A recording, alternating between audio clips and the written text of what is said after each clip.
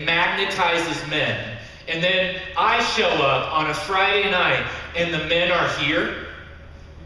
Here's what it says to me. It says that there's a strong kingdom reality that is occurring in a town, in a city, that is going on, and that you're here exactly because of that kingdom reality and that kingdom calling and that kingdom identity. That for one reason or another, whether you got invited to the grocery store by a buddy and ended up here, or your wife, taped, a conference flyer to the inside of the toilet seat.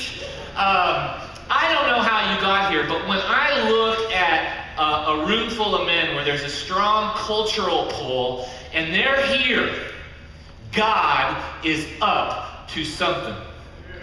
And He's up to something in you. So I don't worry about, your being here and what I'm going to say or do, because we've left the cultural reality and we are squarely in Narnia.